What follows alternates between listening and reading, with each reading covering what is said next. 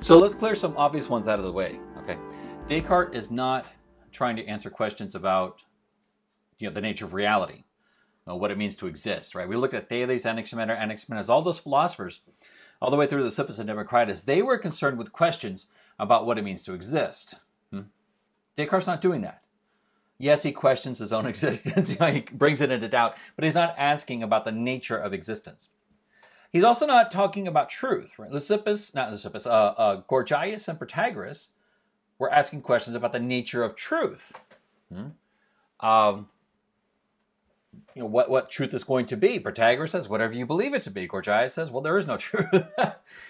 Descartes not asking questions about the nature of truth, or what makes something true or false. He's not doing metaphysics. He's not doing, even strictly speaking, we talk about the nature of truth, that's still kind of metaphysics, right? He's not doing metaphysics in any way.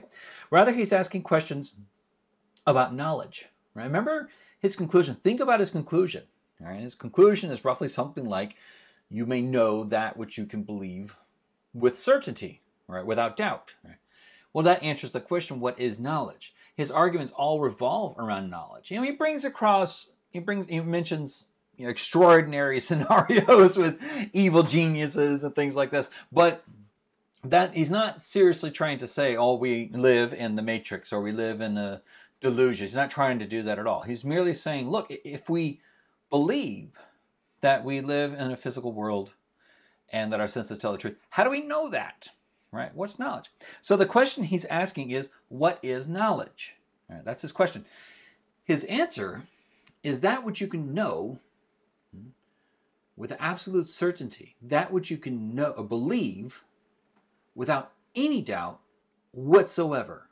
Right? Not believe without reasonable doubt, without any doubt. I mean, think of all the fantastic and weird scenarios that could be happening right now. So you have to be able to rule those out in order to know that you're sitting in your room watching a computer, or that you're sitting somewhere looking at your phone.